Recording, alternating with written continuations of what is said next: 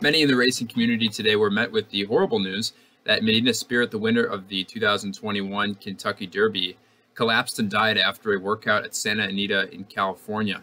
And Medina Spirit had been trained by Bob Baffert, who had gotten in trouble with Justify, the winner of the Triple Crown a few years back. And then, of course, a positive test result for a banned substance by Medina Spirit for the 2021 Kentucky Derby. So this is highly suspicious that something happened to this horse. I'm not going to speculate about what could have happened, but I'm going to assume that potentially if there was fault for Mr. Baffert and whoever was taking care of the horse, that they were perhaps pushing the horse too far, not taking care of the horse's health. After a Breeders' Cup Classic performance, or that they were experimenting with some sort of substance on this horse, and the horse did not respond well to it.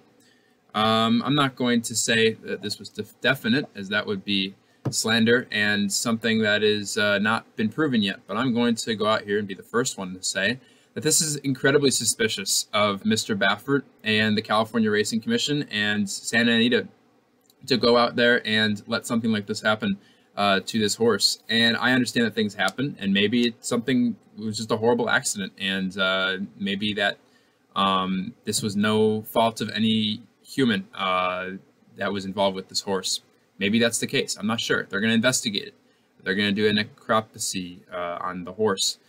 But basically, a lab in New York that was investigating what happened at Churchill Downs, according to Mr. Robertson, basically says that Medina Spirit tested positive for the steroid, and they were able to definitely confirm this, not through an injection, but due to an ointment used to treat skin rash. And that is not good. And basically, at the very least, I feel bad for the horse. It's not the horse's fault that the horse was found in violation of the rules. It's Bob Baffert's fault, and it's the people taking care of the horse. It is really not good to see in this sport, and this happened at Santa Anita, which has had a problem in the past with horses breaking down on that track. So I think that this needs to be thoroughly investigated.